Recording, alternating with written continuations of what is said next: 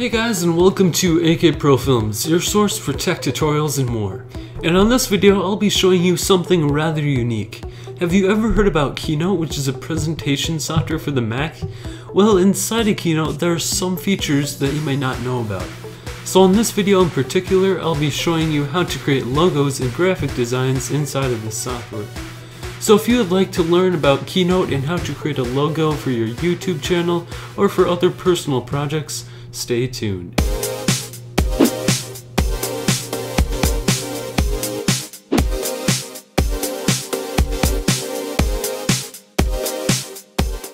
Alright, so let's dive right into the creation of the logo using Keynote. So let's open up Keynote and let's go to New Document. You can also look for existing documents if you want to open them right here, but let's just press New Document. So since we're creating a logo, we really don't need a theme, but if you want to use a theme, feel free. So I'm just going to stay with the standard white theme, and right off the bat, let's just delete the sample text. Alright, so now we want to actually make our logo, so we want to go over to the document, and we want to go to slide size, and let's go custom slide size. And let's make it square by going 1000 by 1000 pixels. Or points, or whatever they use inside of Keynote. But let's go to the zoom up here and move it down to 75% zoom so we can see the whole canvas area. So for my logo, I want it to be nice and simple. You can go with whatever design you want to create, but let's just go to the shape and let's go with a circle. You can also use any of these shapes if you want to use them in your logo. But now let's move the circle up to the top left and let's press shift, click on one of the corner little buttons right there, and let's make the circle a little larger. You can position, or you can make the size a little larger or smaller depending on your preference. So I like the size of this circle currently, and that fits having the white borders around it just to maintain that spacing around the edges. But now let's go to Format, Fill, and let's go to Gradient Fill, and let's change the colors. And so this is kind of a fun part, designing your logo color scheme. So I just want to make it, a blue logo. You can make it whatever color you would like. Let's go with a light shade of blue at the top and a little darker shade of blue at the bottom. So let's just find a little darker shade. Perfect, that looks about right, and that is the color scheme I want for this logo. So now let's make the gradient angle around 316 degrees, something around that. Yeah, 316 looks like a decent angle, having lighter at the top and a little darker at the bottom to have that contrast. Alright, so that looks good for the basic part of the logo. So let's go down to Style, or Shadow. And I don't think we want a shadow for this, because we'll add shadow to the text and for some of the design elements later on. So now let's add some text to our logo. So I'm just going to make the logo for AK Pro Films, and you can make it for your YouTube channel or your business or anything like that. But let's increase the size to around 550. Let's go about that. That looks about right. I'm going to bring that up to the top left around there. And let's go to text. And let's change the color to white. Perfect. Alright, that goes well with the blue. It contrasts well with the blue, so that is why I want to go with that color. But again, this logo design is totally up to your preference and what the color scheme you want for your YouTube channel or for your business or any personal projects. I'm just going to increase it to around 600 because I want the text to be a little larger there. And I want to press Command D on the AK. I want to type in Pro. And I want to bring that down to around 300. Let's go around 400. Sizing is totally up to you. Let's go 300. Perfect. Alright, that looks nice. Alright, so let's off-center that a little bit so we have that. So it looks pretty cool. They're a little diagonal to each other, which is nice. Alright, let's just move the AK and adjust the Pro. And that looks about right. Cool. And now I'm going to add the design elements that would look cool with this logo. So I'm going to add these little lines that go diagonally across the logo, which will look pretty cool. So now let's go over to the style once we add the square, and let's just make them white, and let's make the shadow, let's not have one, and let's just increase them so they go off the page a little bit. Let's go to the Arrange tab, and let's rotate them a little bit. Alright, that looks pretty cool. Let's just drag and size them up a little bit. And let's rotate it a little bit there. That looks cool. And now let's press Command D on the keyboard, and let's duplicate that, and let's rotate that around like that. Maybe decrease the angle there. Let's go around 320. That looks about right. Maybe a little bit more. I don't know. Just trying to create it and make it look pretty sweet. So that looks about right. Just position them how you would like them.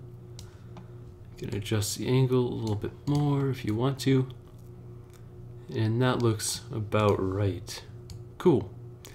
Alright, so now we have our text positioned, and we have our lines positioned as the design element. And let's just move the text around so they're equal space about from the top and from the bottom.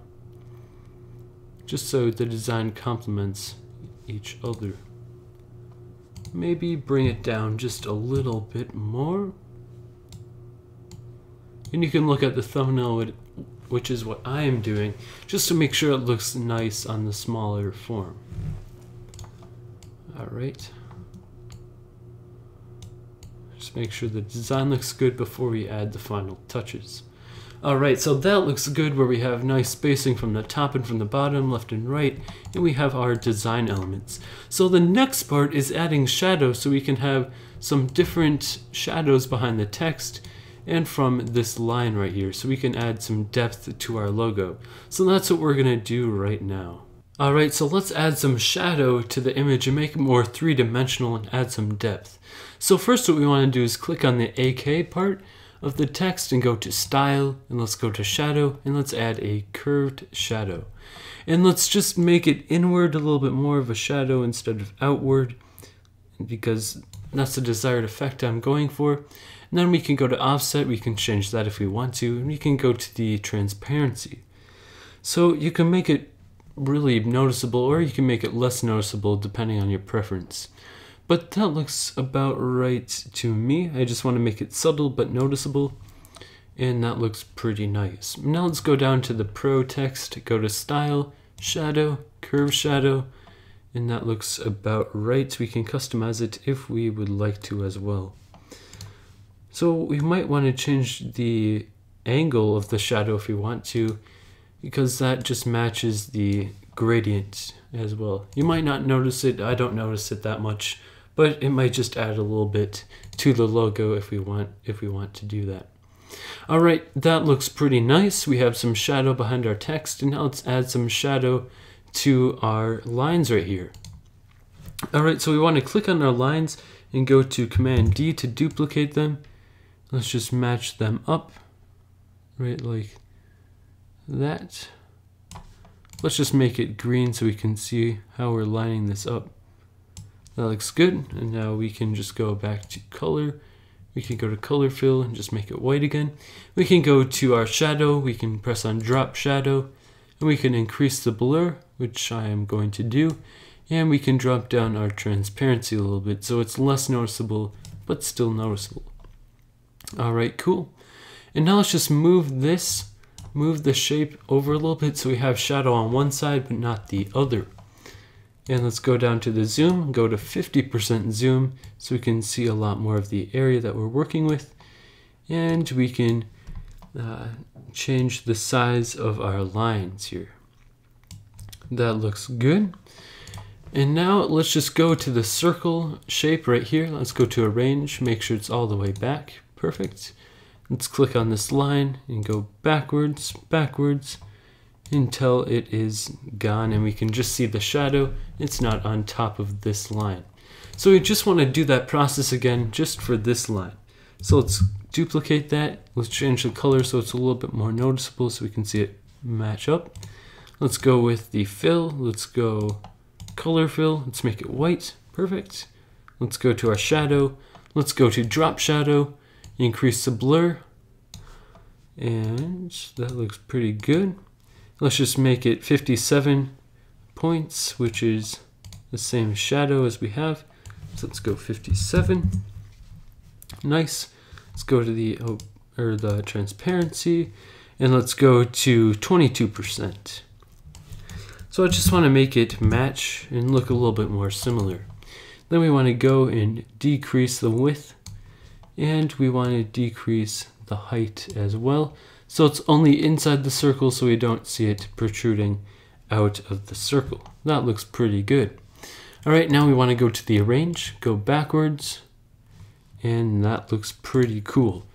That looks really nice because the shadow adds some more 3 dimensions to this image and makes it pop out of the circle just a little bit more. So now it's time to actually export this image so we can use it on Facebook, Twitter, on our YouTube channel art, or of the like. So now what we want to do is go up to the Keynote, and we want to go to File, we want to go to Export Images.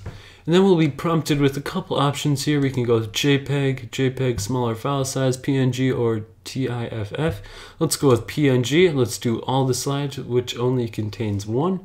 Let's go next, save it to our desktop, and let's just do logo. There we go. Let's press export. There we go. Our image is saved onto our desktop so we can use it in an array of projects. So this is how I create all my logos for YouTube. I create my channel art, Facebook, Twitter backgrounds, and everything like that. So Keynote is a great option for making logos if you don't have the money to buy Photoshop or Illustrator or software that is similar to that. So I just find that Keynote does everything just right for me, and that I can create some high quality images and logos for an array of projects. So thank you guys for watching, and hope you learned a lot in this video. Make sure to press the like button, as that lets me know that you like these tutorials and that you would like more videos like this, or more Mac tips as well, or tutorials like this. So thank you guys so much for watching, and comment below to show me the logos you made, and make sure to check out my website, which is akprofilms.weebly.com, or my Twitter or Facebook or Google Plus page, all these social media network sites which have AK Pro Films. So hope you guys learned a lot, and I'll see you in my next video. Have a great rest of your day.